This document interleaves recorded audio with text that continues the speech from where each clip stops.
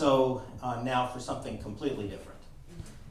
Today I'm going to talk to you about DMAS, the invisible design revolution, or, to put it another way, how fabric can help save the world.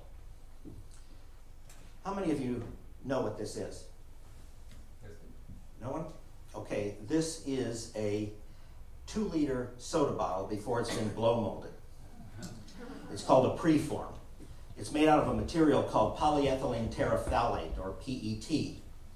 It's an extraordinary material. It has certain characteristics.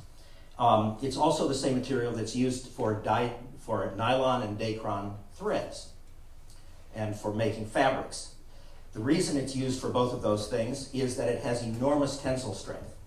It's one of a family of plastics called orientable plastics because under certain conditions, the scientists can figure out how to help the molecules arrange themselves into patterns or screens or weaves that have certain behavioral characteristics, like tensile strength. I learned about tensile strength in 1980 when I was doing a project for the largest manufacturer of these bottles.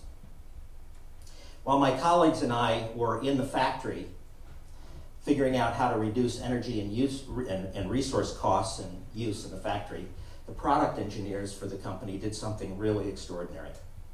They figured out how to cut 30% out of the mass of the bottle and still make the bottle stronger, last longer, more durable at the same time.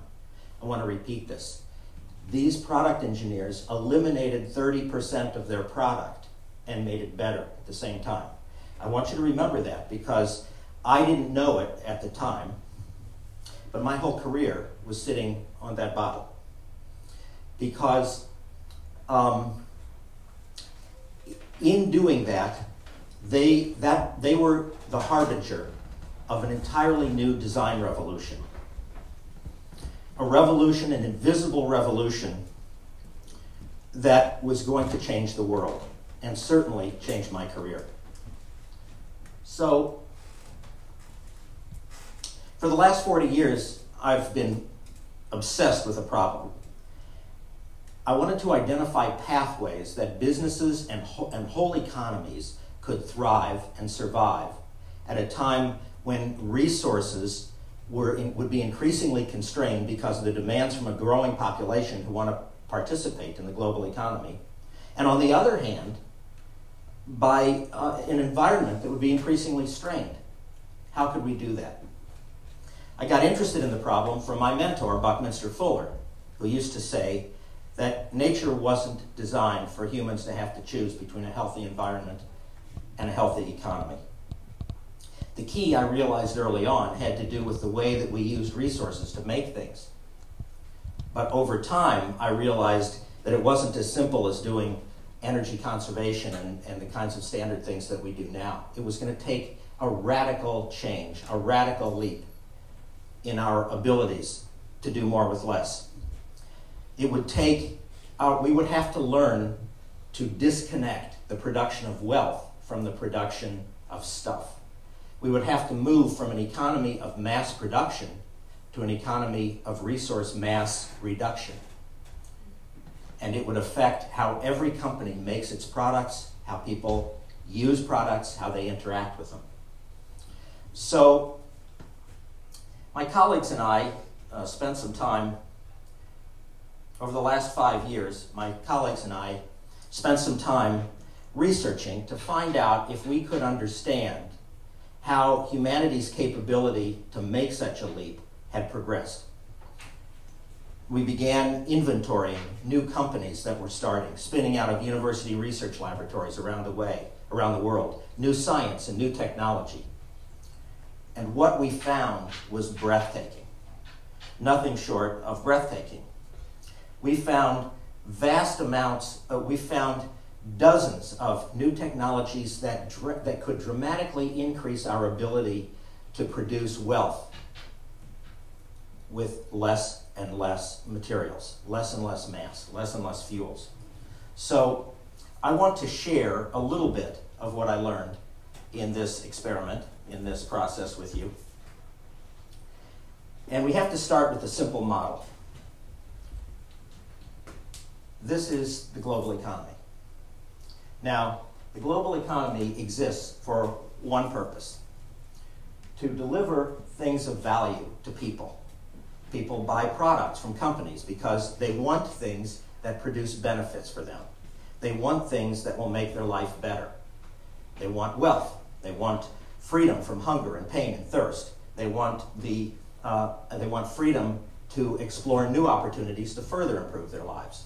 Now, in order to get those things, they pay. You pay for things. And when you do, you are paying to have resources dug out of the earth, processed, shipped around the world, made into finished products, shipped around the world again, so that you can use them. As customers, we're constantly paying for those things. And we can see that all of the things that we make, all of the things that we use, this microphone, the seats in this room, the building itself, are all environment rearranged. They're all the Earth's crust rearranged. So here is the problem. The population of the world is growing, and everyone in that population wants access to the fruits of the modern global economy. But there's no possible way to do it the way we do it now. When we stimulate the economy and make things grow, a whole host of problems occur. We have rising fuel prices, rising commodity prices, we have inflation, we have international tensions, even war, and a whole host of other problems, that debt, all grow from that problem, from the increasing use of resources. Now, on the other hand, when the economy slows down, a whole host of new problems occur. Environmental problems may decline, but then we have recession, unemployment, social unrest, and again, possibly war. So what do? It turns out that many countries and many big companies are very aware of this problem and are taking dramatic steps to try and change and protect their supply chains, their supply of resources for the future. Many companies are even beginning to completely redesign their products based on this. In processing all of these resources now, something is lost. In all of this shipping materials around the world to make these processes, something is always lost. We call that waste and pollution. But waste and pollution are nothing more than valuable resources that we all paid to have dug up out of the ground, processed, shipped around the world, and made into products and shipped around the world again. Remember, because everything that comes out of the back went in the front. So let's look at this a little more closely. This simple model shows us our predicament. Now, so the question is,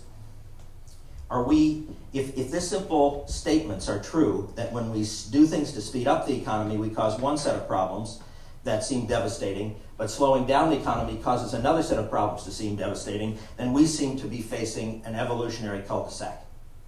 There doesn't seem to be any way out. We can't go forward, we can't go backward. Are we stuck? Well, to be able to answer that question, I want to share a couple of more things with you. The first one is that I told you at the beginning that arrow up in the right-hand corner that leads to people was the delivery of things that have value. You probably assumed that I meant products, but I didn't.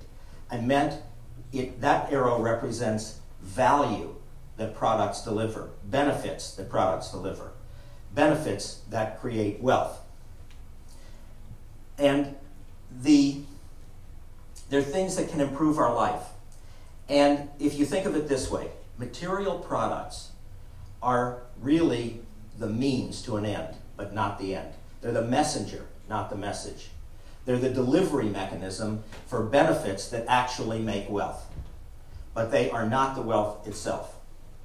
Lawnmowers deliver attractive lawns. Washing machines deliver clean clothes. Light bulbs deliver light.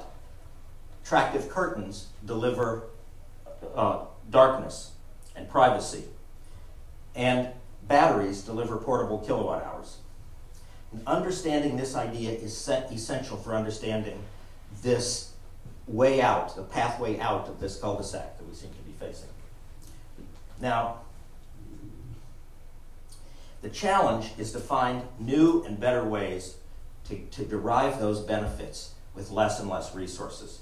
And I want to show you a couple of examples of some of the kinds of new technologies that we discovered when we started doing our inventory. Technologies that produce more value, more benefits for people with dramatically less mass. I told you these were technologies spinning out of research laboratories all around the world. A few years ago, I had a conversation with the chief executive of a major battery corporation, and he asked me to talk to him about how they could measure their environmental performance. And I told him he couldn't do it as long as he thought he was head of a battery company. I told him that he was in a portable energy company and that nobody really wanted his batteries. I said, what they want is portable energy, and you have to figure out how to deliver it in other ways, or somebody else will. He said, what do you mean? I said, people are going to get energy, the appliances are getting so efficient, people are going to get the energy from their skin, or they're going to get it from the movement of their clothing, or they're going to get it from walking, or from the sun. Well, lo and behold, this little device, invented in Shanghai, China, it's in a demonstration mode still, but nevertheless, that device is an MP3 player that looks like a Band-Aid, and it gets the energy that it needs from the owner's skin. Here is a fabric developed in England that actually can be woven into clothing and that converts both sunlight and movement, electrostatic movement, into useful energy. This is a battery that developed in Switzerland. They call it a paper-like battery because it's a material that's thinner than paper. It's a rechargeable battery that can be used to make the cases of the appliance and actually store the energy in it. It can be put into clothing, woven into clothing, or used in the doors of cars to make hybrid cars without heavy batteries. Now, there are many more of these kinds of technologies. This is a fabric that was developed by scientists who were studying the unique characteristics of shark skin and its ability to resist bacteria. So the know-how for this is being experimented with by science into making kitchen counters and food preparation surfaces and hospital surfaces that prevent harmful bacteria from communicating with each other and therefore causing harm. This kind of technology can eliminate an entire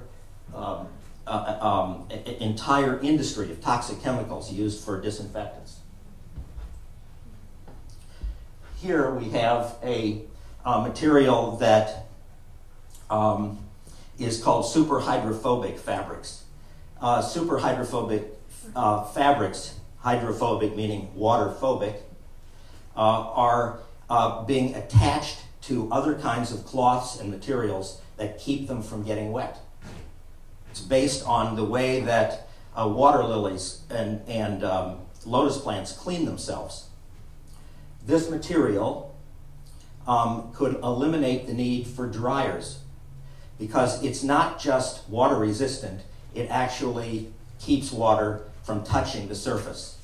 And other engineers at other universities are now working on trying to manipulate the surface of metals because if they can do it, they can completely eliminate the toxic industry of de-icing airplanes because the water won't actually ever touch the surface of the plane and therefore can't freeze. Here is a technology developed in Switzerland made out of fabric. It's fabric made into structural beams that can hold up buildings, stronger than steel, 1/4 of the weight of those beams. Another one, an extraordinary one, is a bicycle. This bicycle weighs 65% less than a standard bicycle, but that's not what's incredible about it. What's incredible about it is that it was manufactured with a process that cut 10 times of the materials out of the whole life cycle of the bicycle. And it was done by a technology that's very much like printing. It's called 3D printing. It was printed, or additive layer manufacturing, using CAD drawings that go down to the molecular level.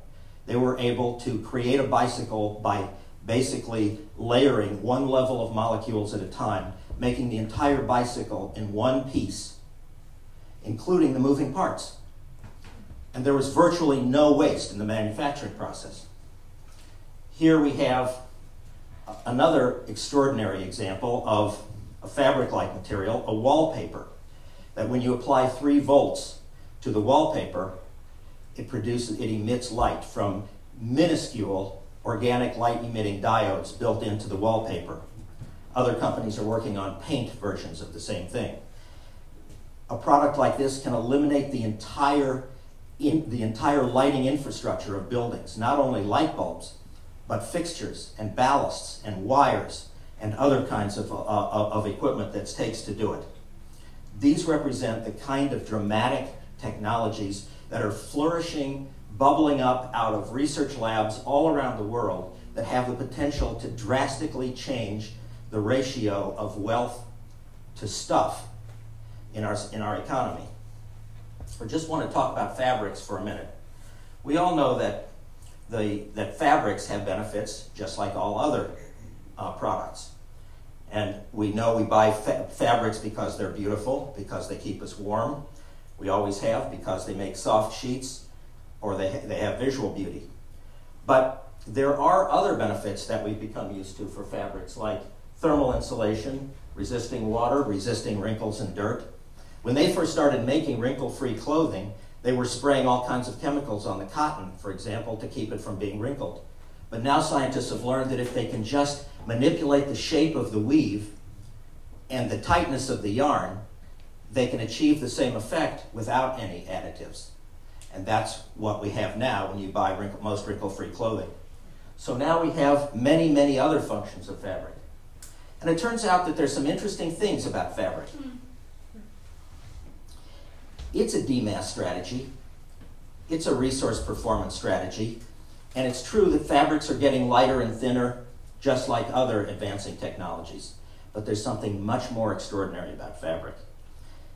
It's really more akin to the functions of a cell phone. Remember 5 years ago when you bought a cell phone, that cell phone could make a phone call. We thought it was a miracle. But now your cell phone runs your life.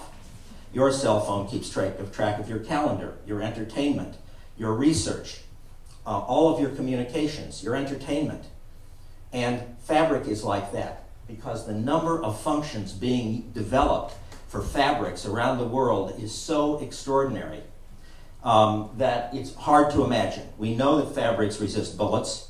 Did you know that fabrics are being generated, fabric yarns sometimes called bucky tubes, are being explored, the ability to allow molecules to arrange themselves into tubes where a strand the thickness of a human hair could hold up a bridge instead of the thick wires that presently hold up bridges. So fabrics have many, many applications, and this is just beginning. In the revolutionary new fabrics that are emerging from incorporating many of these new nanotechnologies and biotechnologies into fabrics are absolutely astonishing. So I want to end with a thought. From now on, innovation has direction. In a crowded and resource-constrained world, innovation is no longer a random phenomenon. Innovation has to have direction. Innovation has to always be now about doing much more with less. Fabrics touch every aspect of our lives. Innovation in fabrics are improving resource performance in almost every field of engineering and science. And they're playing an active role in what I call the design revolution. Thank you.